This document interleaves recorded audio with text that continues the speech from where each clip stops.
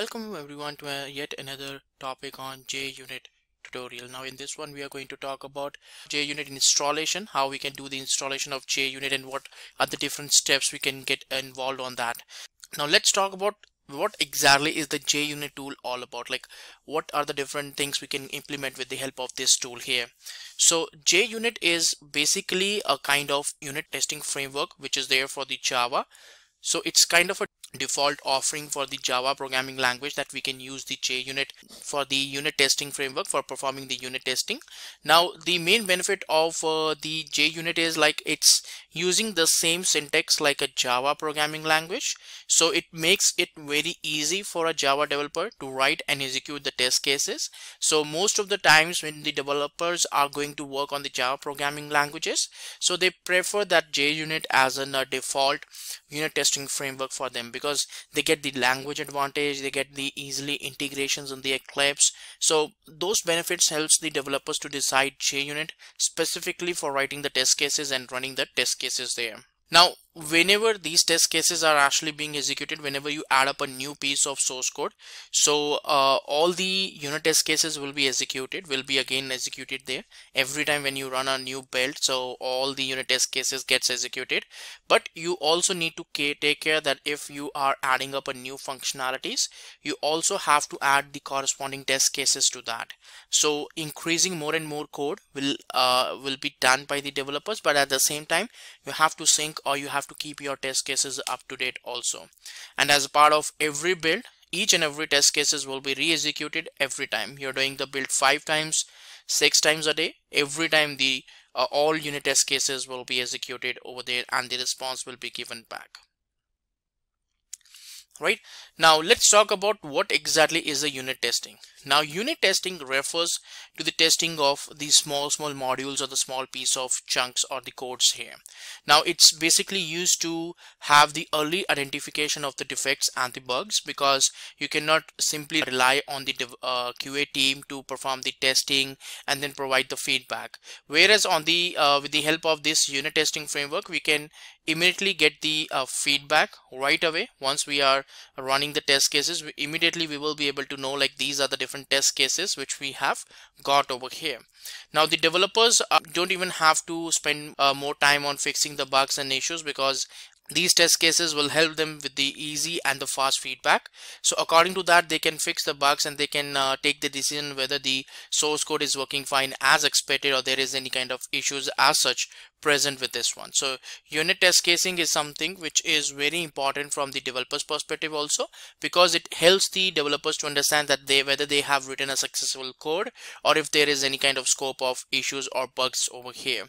Also, the successful unit test cases increases the overall confidence of the developers, because it increases the overall performance and the quality of the product also. So by having the successful executions of the unit test cases, developers can understand that yes, the source code is working fine as expected and there is no scope of bugs or any issues as such with this source code here.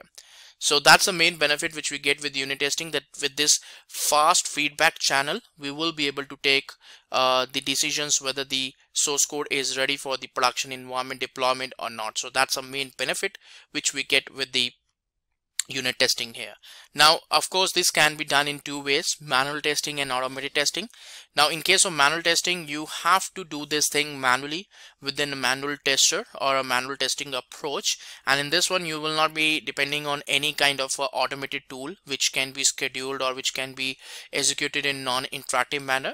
On the other hand, automated test case is something which is used to be executed using the tool, and it is something which is being done so that you will be able to get the complete automation. There is no manual efforts which is required as such. You are going to have like complete deployment and automations being done as such in this case. So automated testing is something in which you will be giving more focus on the automation tools. You may be having one or a couple of tools using which you can write the automated test cases and you can perform the complete automation. In case of manual testing, it's quite less reliable, because you are dependent on the a particular tester which can perform the testing according to his efforts, and it's quite time consuming also, because you can only run the test cases for probably 8 to 9 hours per day. Whereas on the other hand, the automated test case is something which is quite reliable because it does not depends on a human requirement. So it can be done like 24/7. So anytime you can run those test cases, and that's the reason why these test cases are quite faster as compared to any other manual testing approach here. So JUnit test cases and the automated test cases really helps the developers and the QA professionals to test the source code much faster as compared to the manual testing. Now let's talk about the JUnit installation. Now, as part of the installation of JUnit, you don't require to install any exe file or any kind of program there. There are a couple of jar files which is required, which needs to be there into the class path, so that every time when you write some JUnit test cases, you should be able to refer those jar files, because without having those jar files into your class path of your project, you will not be able to run the JUnit test cases. So that's the only dependency you require. If you are running a Maven build, then these dependencies will be added up into the pom.xml file. If you are referring or doing the build from the Eclipse or doing the development from the Eclipse, then you have to put up these jar files into the class path of the project, so that these jar files can be loaded up and the JUnit can be referred over here. So the installation is pretty straightforward, but let's see like what are the different steps we need to follow. Now, as a prerequisite of understanding the demo about JUnit, the first initial two things is like you require a JDK to be installed. Now you can download the JDK 8 over here from this Oracle website, and this is something which you can download for the Windows or whatever platform you have. You can pretty much install it for whatever platform is there. So for Windows platform, you can download for 32-bit and 64-bit both option over here. And once it's installed, so you should be able to use the Eclipse latest tool. Now all you need to do is that you need to go to eclipse.org, and there you can download the latest version of the Eclipse. Now these two main things which you require, because Eclipse will be required for creating the JUnit test cases, and of course a kind of IDE where you can run some test cases, JUnit test cases and all. And then Oracle is something which is required as a runtime for running the JDK also, and the JUnit test cases also, and Eclipse here. So that's a prerequisite which we got over here in this one. So I have already got these two things installed into my system, and I have Eclipse there. So let's move on to the Eclipse and see that how it goes on there. But before that, you also require the JUnit jar files, because in order to have a particular JUnit framework loaded up, we require some particular files, jar files over here in this case. So I can just search for JUnit 4 over here, and when you search for JUnit 4, so what happens, like this particular page will help you or give you all the details about the JUnit 4. Now you can go for the version notes of the different versions, but if you want to download, all you need to do is like you can say like download and install, and the moment you go there, so it will give you the details. Now there are two jar files which is required. JUnit.jar file is required over here. hamcrest-co.jar file, these two jar files are required here if you want to download it into the test class path. If you feel that you want to use a Maven based project, then in that case you have to specifically go for this dependency into POM file, and according to that, that particular version will be downloaded and will be referred over there. So these are the ways that how you can get the particular softwares, the required things into the place. So I'm going to put up these jar files into a location so that I should be able to get the particular details stored, and I can refer to them into my Eclipse. So I'm going to download this one here from the Maven Central.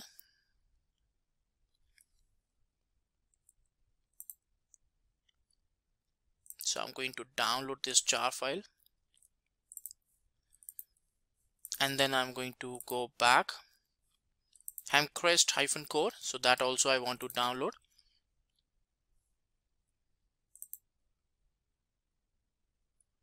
Download jar.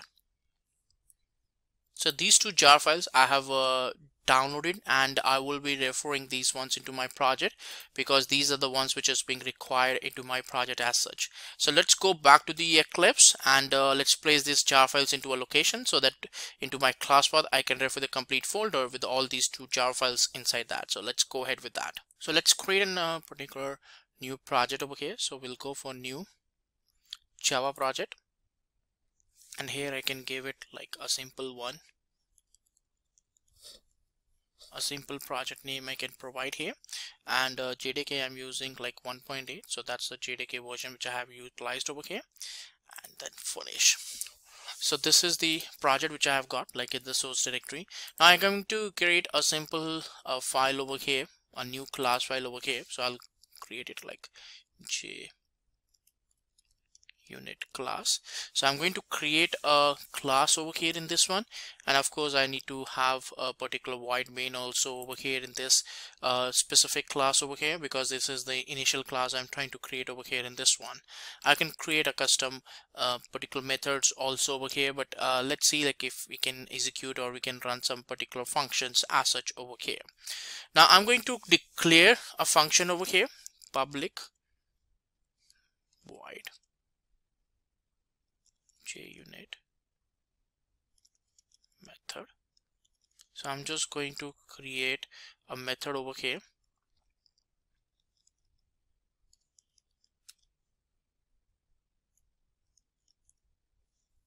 I'm just going to run a particular print statement over here.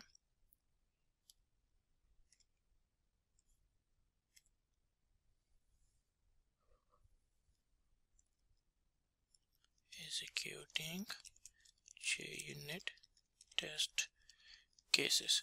Right now this is a kind of a method which is there, which of course I can run into my public void main, and this function will be executed, will be called upon over here. Now the thing is that right now since it's just a normal function, but the moment I convert it, like I have a @test mentioned over here, so what will happen, like this will be converted into the form of a test cases. Now of course, like right now there is no imports which is available there as part of this one, so you can see that the time I have added this annotation @test, I will be able to see like yes, add JUnit 4 library to the build path is something which is coming up over here, or it's saying like add JUnit 5. So whatever the library you feel that you want to add, you can do that, and that particular library will be added up over here. Now let's go for the JUnit 4 library here. The moment I do that, what will happen, you will see some changes. First you will see the changes in the top saying that import org.junit.test. That's a first import, and second import will be like JUnit 4. You will see like these two jar files is automatically being picked up by the Eclipse. Now even if you don't download these jar files, this is the main benefit of the Eclipse, that these are already a part of the plugins. You can see their paths, that these are already installed in the. If getting your learning started is half the battle, what if you could do that for free? Visit SkillUp by Simplilearn. Click on the link in the description to know more. Plugins directory. So the moment you use these particular methods that you want to use the JUnit, these will be automatically imported over here into your system. Now you can just simply call this method into the main void main, and then the specific method will be executed as a form of test cases. So this is the mechanism that how you will be setting up the project. Initially you got the imports, you got the particular annotations configured, and with that the specific jar files will be automatically being added up into your class path. Whatever the jar files we added up, we downloaded previously, we can also have that added up into the custom class path. We can modify this build path of JUnit 4 which is coming up automatically. We can just simply say right click, build path, and configure. So this JUnit 4 we can actually import, we can remove it from our system, and we can add our external jar files also into the build path or the class path over here. So that depends upon you, that how you want to perform the customizations around that part. But yes, the particular main benefit of using the Eclipse is that it's already having the JUnit plugin installed. Both 4 and 5 version is installed. Whatever version you feel that you want to include, it will be included, and the plugins are already installed, so you don't even have to download the jar files manually. So that's how you will be able to do a very basic initial setup of JUnit, and how a basic project can be created over here in case of JUnit. So that's it for this topic. Thanks everyone.